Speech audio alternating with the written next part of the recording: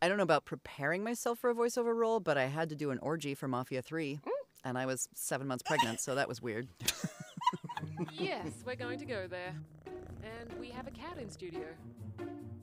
You might have noticed this podcast went on hold after last year, but now it's back and better than ever. Yes, We're Going to Go There is a monthly podcast where we love to cut the BS, talk to inspiring people about what created their successful life journeys, and in the process, hopefully help someone else shorten their learning time gap. Your three hosts.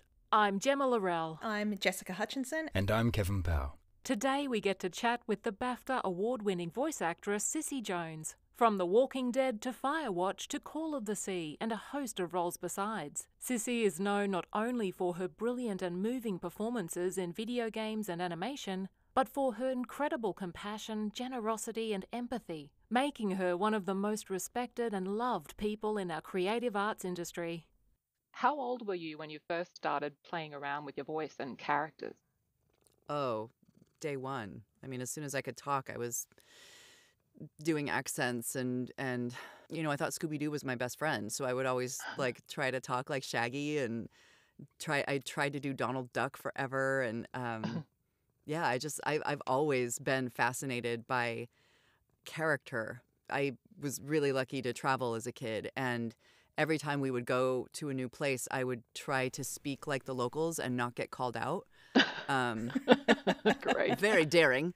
I don't know if I could do that now, but I have a very specific memory of the day that I realized that Scooby-Doo and Shaggy and the crew had little black lines around them, and that meant that they were not real, that they were drawn, and I felt betrayed. I was like, oh, these bastards. But it made me really lean into animation and the imagination that can come with animation.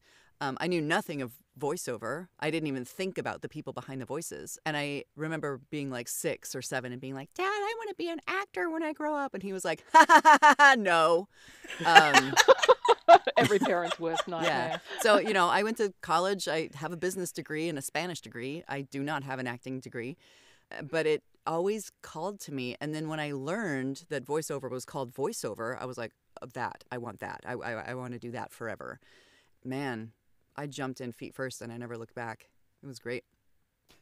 So going back to something you mentioned there, so business degree and Spanish degree. So you went into a professional field, and we've got that in common. Like, my background is in IT. So what was it that took you to business and also to Spanish, to language as well? Was that a way of trying to shoehorn in an interest in that? I've always been someone that picks up languages. My parents spoke Portuguese. My parents met in Brazil, and so I grew up listening to Brazilian Portuguese. My mom has a degree in Spanish, and so languages just came easy to me. So I thought it was something that would be very useful, and it has been. I lived in Spain for a little bit. It was great. I want to go back. But business, you know, I went into university wanting to be a marine biologist. And then I realized I suck at that. I got to PChem and I was like, oh, no, this is not my jam. So I had a big sit back and think about, like, what the hell am I going to do with myself? You know, what? At the time it was, you know, the internet was kind of just, God, I sound old as fuck. The internet was kind of coming up. It was right before the bubble burst. And I was like, okay, well, I guess, you know, business is kind of a generic enough thing. And I also had really wonderful parents who were like, listen, the degree is important, but it's the experience of college that's going to do more for you than the piece of paper. And that has 1000% held true. So I did the business degree as kind of a generic, look, I went to college. And I did Spanish because I just really like languages. And I knew that the Spanish-speaking population in the United States was only growing. And I wanted to be able to communicate. So, yeah. That's such a pragmatic approach too, knowing that, you know, that you can be of service and be able to communicate with people who might not have English as a language that's natural to them. I think that really speaks to a characteristic of you that we all are very drawn to here, Gemma and Kevin and I. You know, it's that very warm-hearted aspect of you, especially I think that comes through with that particular story of yours. So you went and you did a business degree, but then how did voice acting come to be for you? What was your very first gig, and when did you make the choice to, when you finished college, to just dive into something completely different? Yeah, so like I said, I graduated college in 2002. Fuck, that was almost 20 years ago. Jesus Christ. It feels like it was a week ago sometimes. And the bubble had just burst. So everyone everywhere was freaking the fuck out. I can swear on this, right? Am I going to get in trouble? Oh, yeah. Of course you can. Yep. And I was in a state called Oregon. Oregon had the worst economy in the nation at the time, and I did not want to move home to my home state, which is Idaho, which is a very rural, very kind of red state, if you know anything about American politics. So I didn't want to move back and live with my parents. So I was at a graduation party one night, and I was talking with a friend of a friend, and he was like, yeah, I live in California. I wait tables at a sushi restaurant and make like $300 a night in tips. And I was like, can you give me a job? He was like, yeah. So I straight up moved to California on the promise of a fucking sushi job. You had the most California entrance to California. Dude, it so was. And, you know, it didn't. Listen, the guy that owned the joint, I think he had a debt to the Yakuza because we never got our money on time. He would hold our tips for like 3 or 4 weeks. I ended up having to work at Wells Fargo, which was awful. But I remember someone saying to me, what if you fail? And I was like, well, now I'm not going to, so fuck you. Because I just have that little bit of spite in me. So I waited tables, and from there, you know, I had this group of venture capitalists who would come in and sit at my table, and they would request to sit in my section. And, you know, I'm cheeky, and we would laugh and joke around and whatever. And they offered me a job. And so I left waiting tables, and I went to work for one of the foremost venture capital firms in the world called Sequoia Capital. They're the people that put the initial money into Google and PayPal and Yahoo and YouTube. I mean, these guys are literally creating the future. It's incredible. So I worked as a receptionist there, and then within a couple of weeks, I was promoted to executive assistant. And I worked as an EA for a couple of years. And, you know, from there I went to a startup company. And then from there I went to another company. And I ended up working for this one company. This is a very roundabout story. I'm sorry. But, don't apologize. This is great. I had a horribly abusive boss. And she was just nasty. And, like, she stuffed me in a room. She made me move offices every couple of weeks. And she stuffed me in a room that had those horrible blinky lights overhead, and I was getting migraines every day, and she was awful. And I felt like a battered wife. I felt so abused and so miserably unhappy. I remember having a conversation with my now husband and just bursting into tears because I felt so useless and worthless, and she took everything and kept going. She was awful. That's super relatable though, Cissy, because so many artists have to take other jobs, you know, to supplement their income. And I've been in a corporate situation like that many times where you just feel like you're being, like you said, a battered wife. It's emotional abuse. It's 100,000,000,000% emotional abuse. That is not to say I did not meet incredible people during my time in the Silicon Valley. I really, truly, I met my husband. Like, I met some of the most amazing people that I'm still friends with, and I learned so fucking much from. However, she was awful. So during that time, my husband and I took a trip to Alaska, and we went out on the water. My uncle has a boat up there, so we went out salmon fishing for 10 days on the open ocean. And it's a boat. It's kind of small, so you get 10 days to sit around and shoot the shit. Like, weird things come up. And so my aunt, who is like my favorite human on God's green earth, she said, you know, I know you're so unhappy. What if you could do anything? What would it be? What's your dream job? And I was like, I want to be a voice on The Simpsons. That looks like so much fun. But you probably just got to live in Hollywood. Like, I did not know the word voiceover. And End of conversation, yada, yada, yada. Caught a couple salmon. It was great. Came home maybe 2 weeks later. I'm not even kidding.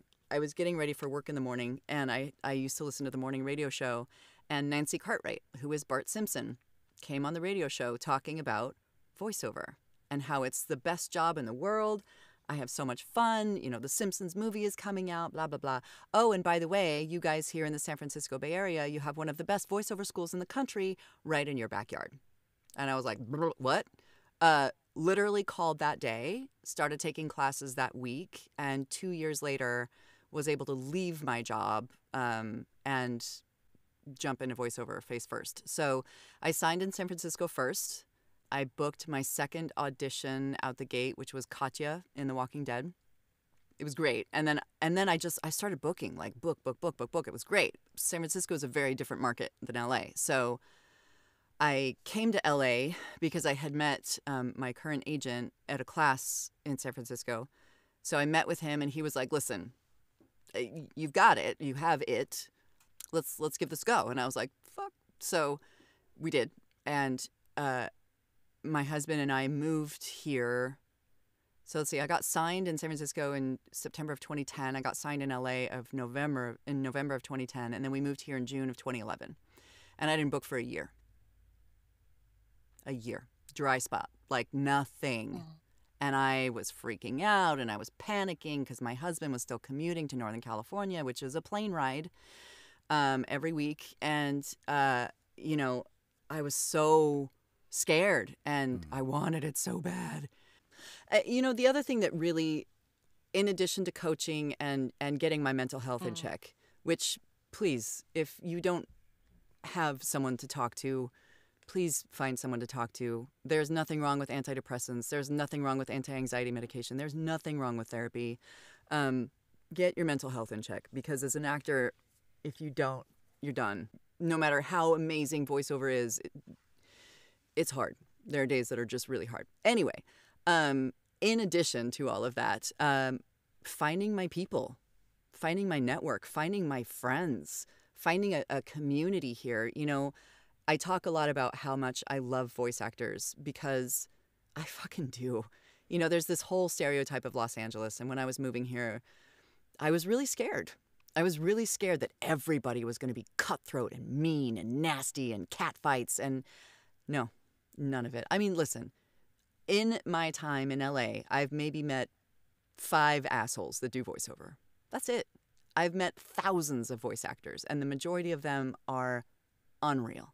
Just really incredibly kind, supportive, bolstering, there when you need them, and there to celebrate with you, and there to commiserate with you. And that's important, you know? Community, I've certainly found as well, is everything. Like, you can't go it alone. You can't do it alone. And the bulk of my work has definitely been by word of mouth and people giving me a shot. So it's the relationship building in the non-spammy, desperate, hammy way. Yes. My agent and I joke around a lot that, like, what we do is like 10% talent and 90% hustle, right? And the hustle includes networking, going to conventions, meeting people, not overstaying your welcome, not spamming email, but like having a casual discourse on Twitter, you know? It matters. Makes a difference. Yeah. Following on from some of the points you've made already, I'm just wondering if there might be something a little extra there. What's something you wish you'd known when you first started your voiceover career? Treating it like a business. It's not a hobby. It can be a hobby for some people, but the way that I run mine, I make my sole income out of this little box in my face, in my body. So I treat it like a business. I have my numbers. My agent is a partner. I can't tell you how many people have said to me, "Oh, I got an agent. The hard part's over." And I'm like, the fuck are you talking about? The hard part's just starting. But, you know, understanding that when I started 10 years ago, the average booking ratio for a national union television spot, which is the unicorn, right? That's the one that pays money, was 150 auditions to 1 booking. Oof. That was 10 years ago. And that was before celebrities were doing them all. So knowing that I'm not going to book everything, and that's okay. I think what you said is totally valid because, you know, something that I have to keep reminding myself too with my own anxiety is that when I go in for an audition, you know, my job is not to get the job. My job is to do the best version of this character or the best version of whatever this thing is that I'm doing. Because it's the instant that I focus on it being, oh, I have to get a job, that's when the desperation kicks in. That's when I don't do a good performance. And that's when you don't get called back. So actually treating it like, no, I'm in to do this thing and I'm going to throw it away once it's done is such a healthy perspective to take. There is a job that I have supposedly booked that I auditioned 3 years ago and we haven't recorded yet. So holding on to something like that, you know, oh, did I book it? Did I, you know, why? And does it hurt sometimes to hear it on the air with somebody else and yeah, of course. Sure does. But I wasn't right for it at that time for whatever reason. Move on. I am putting together an event for the first weekend in March called the Voiceover Summit with participation of the Safara Project. And one of the things that we're talking about is mental health. And not only what I said earlier, but also just how do you deal with imposter syndrome and how do you deal with jealousy when someone books a thing that you think you did beautifully and then you hear it on the air and you're like, what the fuck? Right? How do you deal with that? And one of the things I loved is that one of the therapists that we have coming to talk was like, that's when you get curious. That's when you look inward and say, why am I feeling this way? How can I flip this to celebrate the person that did book it and realize that there is enough to go around? Right? And it's a constant thing. You know, we are humans. We are bred to be jealous and to want all the things, but it doesn't serve you. So how can you move past it? It's just paramount to surviving this business. That sounds incredible as well, because there's so much in the industry that's set up around supporting, here's how to replicate this accent, here's how to book in this medium. But those, and I don't want to say softer in a reductive sense, but looking at those different aspects of here's how to create an interior landscape that's sustainable. How did you come to a place where that was a priority for you? And how did you find a group of, like, how did you become a group of, because looking at the people who are involved in the summit, it's an amazing group of people. Like, what brought you all together to create such a wonderful thing? So Dr. Reena Gupta and Mindy Pack. So Dr. Gupta is one of the foremost laryngologists in the world. She focuses solely on the larynx. So she does a lot of work with SAG-AFTRA, which is our union here in the States, and singers. So she helps people when there's trouble. She does the scope to take a look at your chords and make sure everything's looking okay. And she helped SAG-AFTRA a lot when they were doing the renegotiating with the video game companies for vocally stressful sessions. So I went to her a year ago. It was right before the pandemic because I really wanted to start talking about vocal health. And, you know, we are expected to go into some of these sessions and scream bloody fucking murder for hours and walk out and be like, okay, great, bye, you know, and we are not warmed up. We are not cooled down. There is no anything in between to help us with our vocal safety. And I don't like that. I have seen people blow a chord and never be able to do voiceover again. I have seen people get a polyp and have to have surgery and they're out for 4 months. We don't have fucking unemployment. Like, if I don't work, I don't get paid. So 4 months, listen, I had a baby. I got 8 days of maternity. That's it. So I feel like we need to have more tools to protect ourselves, and we need an industry that is wanting to help us do that. So roundabout, I went to Dr. Gupta and I was like, hey, I would love to do this. I want to do a free webinar. I want to get as many people involved as I can. I will pay you for your time.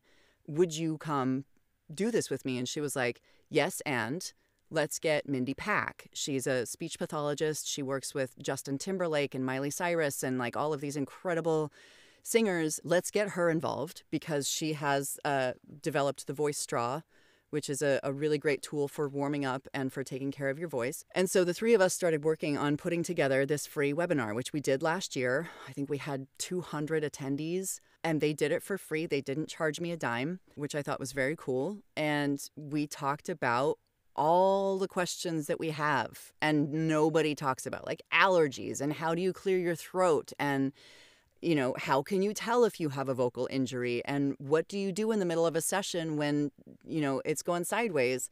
Blah, blah, blah. All of that. It was amazing. So we kept talking. We did another webinar. And then they were like, hey, we have this thing called the awar project that we've typically been working with singers on, but I think we could really do something cool with voice actors. What do you think? And I was like, yes. Can I tell you what I would want to attend? Because I definitely see value for people getting into voiceover and resources for them, but more so I wanted to do something I wanted to be at. I'm 10 years in, and there are a lot of things I still don't know. There are a lot of people I still want to learn from. And so they were like, yeah, who do you want to get? Let's map it out. And so I created my dream convention, and they were on board 1,000%. And every single person that we asked to be a part of has said yes, which is incredible. So we've got this really killer lineup with the mental health professionals, Dr. Gupta. Actually, I'm going to Dr. Gupta's later this week to do, I'm going to get the scope up my nose, looking at my chords, and then do the straw with efforts to show a before and after. I'm really excited. Yeah. So we're going to talk about basic anatomy of your vocal cords and how to protect them. We're going to talk about mental health. We're going to talk about finances. I recorded a session yesterday with my agent and this incredible voice actress named Zara Fuzzle, talking about the agent-talent relationship, which, again, is something that is so mystified. Like, we just don't talk about how to manage that relationship. We have a looping director who came to give us a talk about looping, which is a whole other can of worms. We're going to talk about, we did a, I don't know if it's been announced yet, so I shouldn't say that, but we're going to do one about musicality in voiceover and how having a basic grasp of music concept can be immensely valuable in voiceover.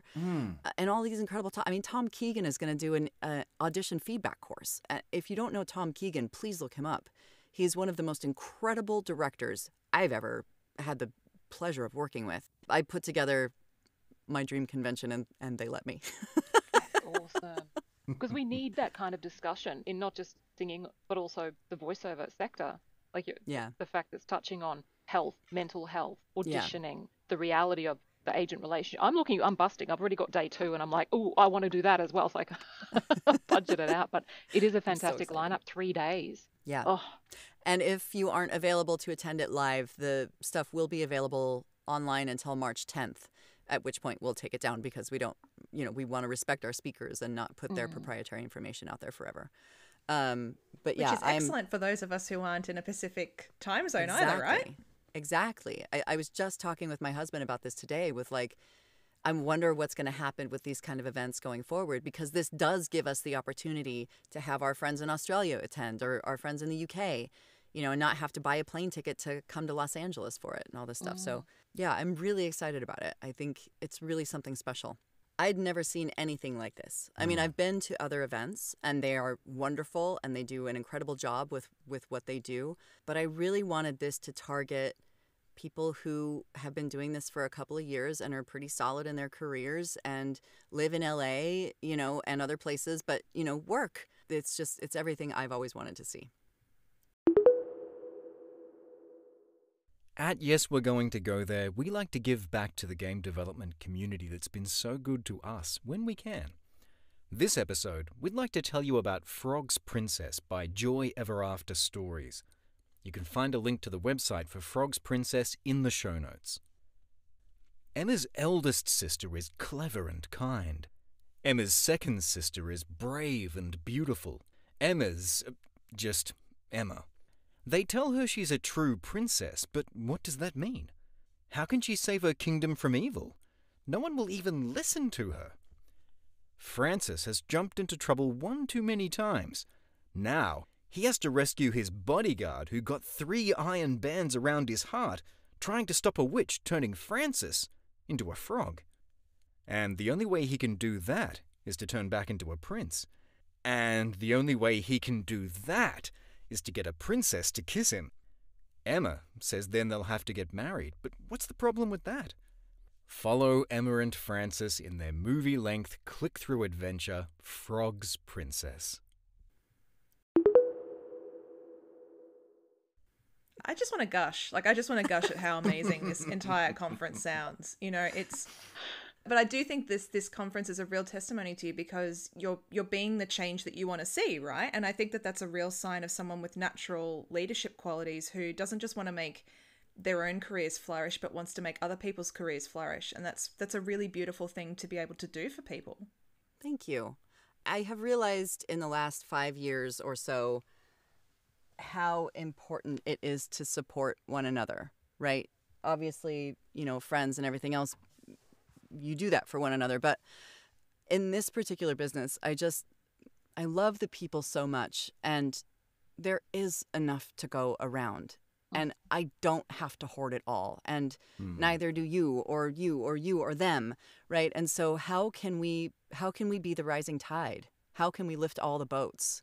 You know, I know that sounds so Pollyanna, but I'm not a competitive person. I don't enjoy beating people for a thing.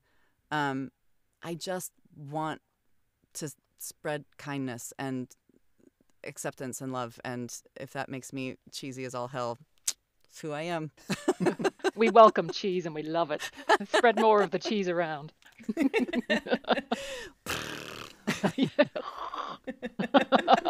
Exactly.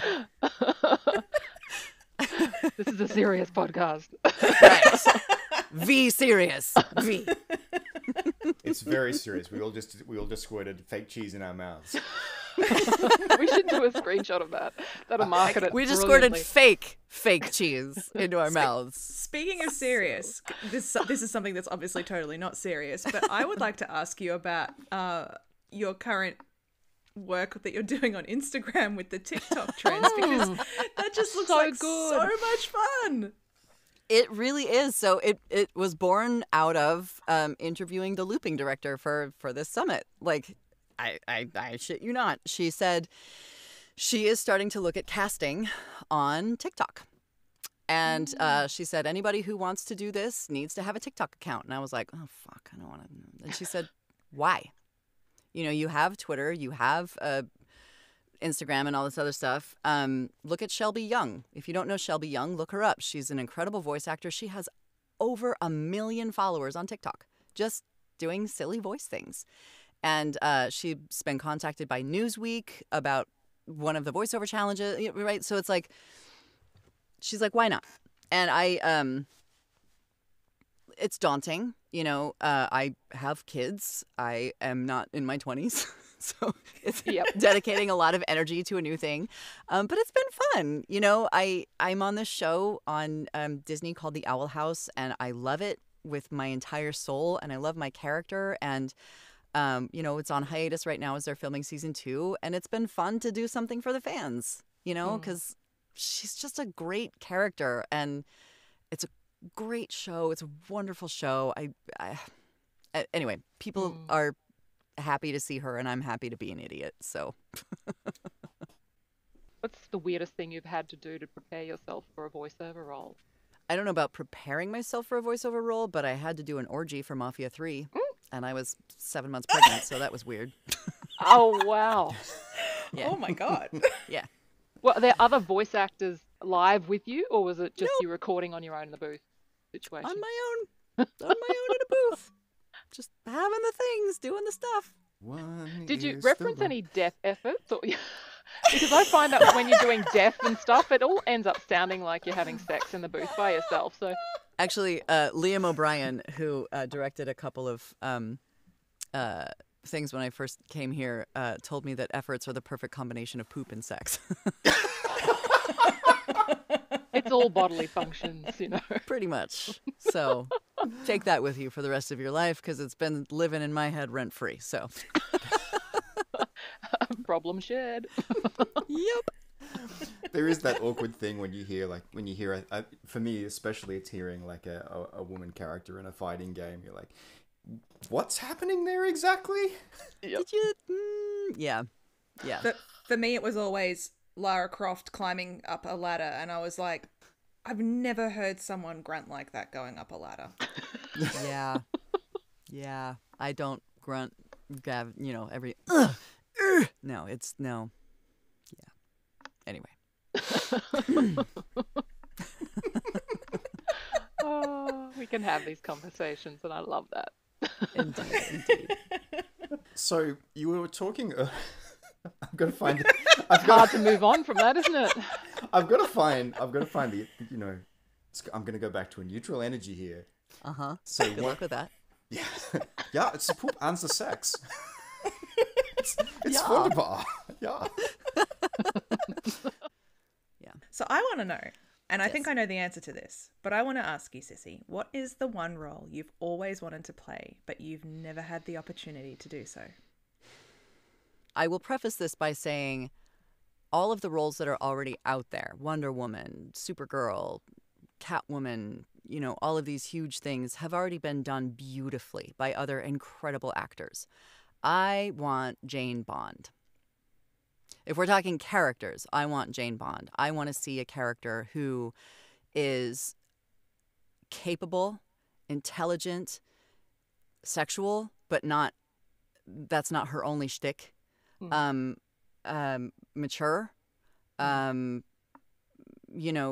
adventurous. I would love to play that. I'd give my right arm to play that. I think it'd be so much fun. If you're talking non-character, I want more tentpole movie trailers. I really want to hear more women in movie trailers. And it's been a ceiling I've been trying to shatter for a long damn time, and it is hard. Not only is there fewer and fewer voiceover and movie trailers, but it is cornered by a handful of men who are very good at what they do. I do not want to take that away from them at all. But, when you see Wonder Woman with a man on the trailer, like, it's a little crushing. I really would love to see more women doing that. Yeah, I can understand why so many people would find it difficult, or rather, why it would be hard for women to break into that when there's so few examples of it existing in the first place. There are 2 trailer campaigns, and I'm talking the full front-to-end campaigns that I can think of. Magic Mike, my friend Cammie Gladich did Magic Mike, and Gone in 60 Seconds was Melissa Disney. I had an indie campaign in September, but it was like 4 trailers. I've done trailers as sound-alikes, so Charlize Theron for Atomic Blonde, right? Or I did a one-off for John Wick 2 because it was opening the same day as 50 Shades of Your Face or whatever, and so they wanted to do a cheeky take on it. But even 50 Shades of Your Face had a dude on the trailer. I am ready for some change. Hell yeah. Because there's enough to go around. Yeah. There's enough to go around. I don't want my male friends to be out of work. I don't want my female friends to be out of work. I want my friends of color to be able to work and my white friends to be able to work. There is enough to go around. And I think this goes back to something that it's kind of a broader thing. Like, we needed to have Tomb Raider before we could have Salt, before we could have Atomic Blonde, and we could have these roles where we see women in increasingly more capable areas. I don't know if this is a question that you can answer, because this might get into the politics on the ground there, but when it comes to trailers, so obviously, if you can't see it, you can't believe that it's an effective thing, but what is the barrier there? Is it preconception, or is it a market that is very tightly defended? Both. In the States, we have agents and we have voiceover managers. Now, a voiceover manager is totally different from a non-camera manager. A voiceover manager is someone who specializes in the markets of trailers and promos, because in a typical audition process, let's say commercial, a casting director is going to get upwards of 1,000 auditions for a single commercial. AAA titles, same thing for every character. Trailers and promos happen so quickly, boom, boom, boom, boom, boom. I will literally get an audition and need it back within 30 minutes. They don't have time. So they have relationships with managers, and they will send the manager a request and get 2 to 3, maybe 5 auditions back from the manager. And there's a couple of managers in LA, so they'll maybe have 10 auditions to sift through, pick the voice, and move on. So there's that. And a manager is, my agent gets a plus 10%. So if I make $1,000 on a session, I bring home $1,000, he gets $100. My manager gets a 10% of my take home. So my manager also gets $100. That means I take home $900. So they get 10% of everything I make. That's fine. So there's that. It's expensive, and I am one of 5 women that my manager represents, because there's just not a lot of work for women in this field. Also, it is very tightly guarded. It can be a little political sometimes. Again, the men who do the trailers are incredibly talented. I'm not taking a dime of that away from them, but it's pretty tightly held. There's also general preconception. A couple of years ago, there was a female buddy adventure movie, and they wanted me to do the trailers. They hired me for the campaign. I recorded 50 spots for them. 50. I recorded at 11 o'clock at night. I recorded from a camping trip with my family. They said jump. I said how high. And the week before it was set to go to market, the head of the marketing at the studio that it was being released from said, why don't we just get that guy that does The Bachelor? And it was gone. Poof. Gone. Because everybody thinks that they need dudes. Now, the interesting thing is, when that film released, one of my best friends knew the filmmaker, and so we went to the release party at the filmmaker's home, and she told her friend, this woman almost did the trailers for your movie, and she said, what? I had no idea. If I would have known, I would have fought for you. Because it's all done for the marketing department, right? There's no communication. And it's a tightly guarded thing within the marketing departments of production companies. Now, they obviously know what they're doing, right? Like they've successfully done this for a long time, but nobody wants to be the first. You know what I mean? Nobody wants to be the one to break the mold. So, and you see it with everything. You see it with animation. You see it with, whatever. Like Phineas and Ferb. I think they shopped Phineas and Ferb around for 7 years before someone bought it. And then everybody wanted to do a Phineas and Ferb, right? So it's just the nature of business. We're risk averse. So I'm trying to raise awareness. And that's the other thing, too, is that a lot of people don't even think about it. When I say I would love to be the trailer voice of a tentpole superhero movie, most people say, oh, my God, I never even thought of that. Yeah. I didn't even realize I've been listening to a dude all my life, right? We just don't think about it. We're so used to it. We're so used to Don LaFontaine in a world, right? Yeah. And so raising awareness about it is part of it as well. Well, until somebody does it and it becomes a huge success, and then everyone wishes they were the first that did it. Everybody will clamor to do it. Yeah. Yeah. Yeah. It's a process. I love my manager, Debbie Cope. She is a true partner in every sense of the word. And we are constantly trying to figure out how we can angle in. I look forward to the day when that's a reality. And as a fan of media, I am so ready. I am so ready. All of you, if you're listening out there and you make stuff, for a competent character like you described in a production that is created with a female gaze and not a male. And the point you made about sexuality is so true. Like having that be a part of the character, but not it be the in for the character or the defining trait. Yeah, because we've seen that so many times. Yes, and this is the point I wanted to come back to. There's a tremendous actress named Erin Yvette. She's Snow in The Wolf Among Us, and she's in Oxenfree, and she was the personal demon in After Party. Jesus, if you haven't played that, she's brilliant. But she said something in an interview that has stuck with me like crazy. We have gone so far in the opposite direction from damsel in distress to strong, badass female character that we've left out all the gray in between. You very rarely get to see a strong female character who's also goofy and silly and able to play the joke. And you know what I mean? And so with Kristen Wiig and some of these characters, we're kind of starting to get back there a little bit, but it's so much fun to exist in that gray, and to have the ability to play an actual human, who is serious and smart and capable, but also goofy and trips up sometimes and, enjoys a good laugh. Yeah. It's so static to just be like, but I'm a badass, like the whole time, Yeah, the pendulum swung one way and it's gradually coming back. Yeah.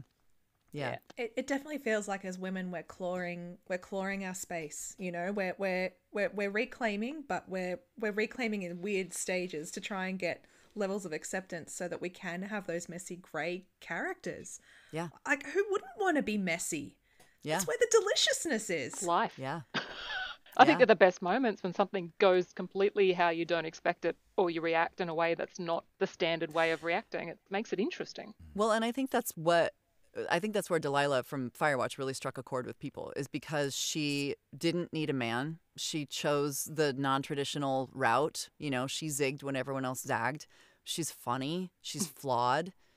She's jaded. She drinks too much. You know what I mean? Like, she was so fun because I just got to be a person, a three-dimensional human. It was so much fun. And having played that, like, before I met you, like, my heart leapt out as a player hearing the vulnerability in those moments, because it gives you this beautiful jagged line between your character and her, where there are moments of strength and vulnerability in each, and it's humanity. It was just so good. You killed me.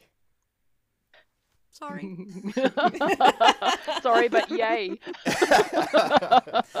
She was the joy of a lifetime. She really was. I mean, that whole experience, top to bottom, was really, truly something else. We just passed the 5-year anniversary of that game coming out. I can't wrap my head around it. This is probably a question more related to when you were starting out. Like, we've talked about auditioning and we've talked about leaving the audition at the door. Did you find it a challenge at any point? You work on a project, the project is done, and you're paid fantastic, you're out the door. But the public perception of you outside of the market, like, doesn't shift until that releases. And there's such a long timeline with games. Like, these things basically can take years. Did you ever carry that weight around, or were you able to leave that behind as well? I did, yeah. I mean, when I had been cast in Firewatch, well, Sean approached me, and then it was 6 months before I heard anything back. And then, you know, I was convinced I'd been recast and going through all the shit that we do. And then it was a 2-year period of recording.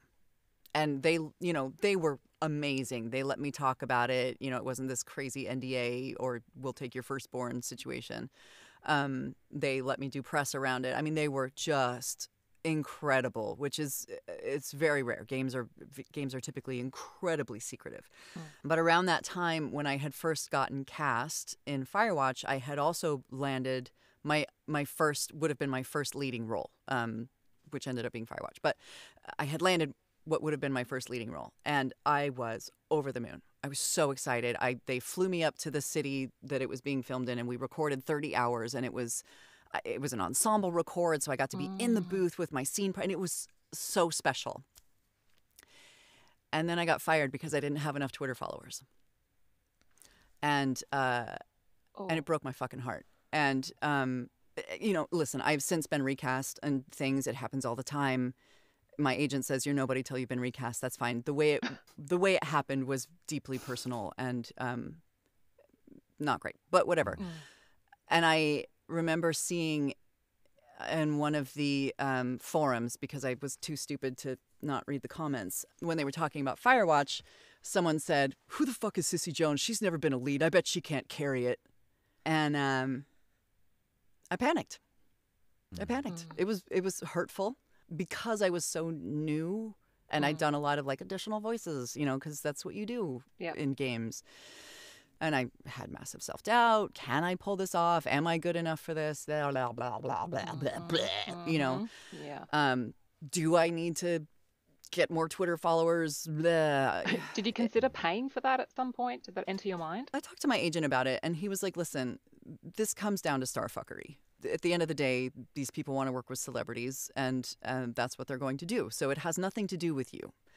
You can go by the followers. I think it's a waste of time. My agent is so great. I love him so much. Dean Panero, I love you. So, yeah, you know, it was heartbreaking. And, you know, listen, it's still scary. You know, the night before Firewatch came out, I felt like I was going to throw up all over the place. I was so nervous. I was terrified that people were going to hate me, not get me, because it was such a deeply personal game as well. You know, Delilah is very different than I am, but she's also a whole lot of me.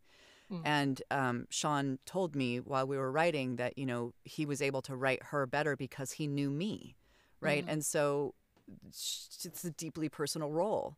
And I had the same thing the night before Call of the Sea came out. Oh, God, are people going to hate it? Is anybody like, you know, it's nerve-wracking. It's one thing to be in a game. It's one thing to be in The Last of Us 2 as some random background chatter. It's another thing to be the character that player spends hours and hours and hours and hours and hours with. And if they hate you, you will hear about it. And it's really scary. The Call of the Sea was so freaking good.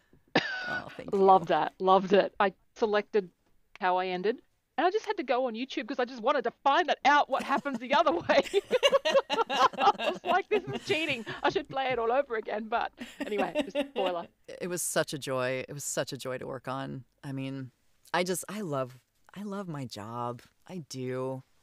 There's very few times I've been like, well, that sucked. You know what I mean? Yeah. I feel so lucky and so truly, truly, humbly grateful to do what I do. That's the end of our conversation with the amazing Cissy Jones. We hope you enjoyed it as much as we enjoyed our time chatting with her. You can keep up with everything happening with Cissy via the social media links in the show notes of this episode. And you'll also find more information about the VoiceOver Summit there. Thank you for listening.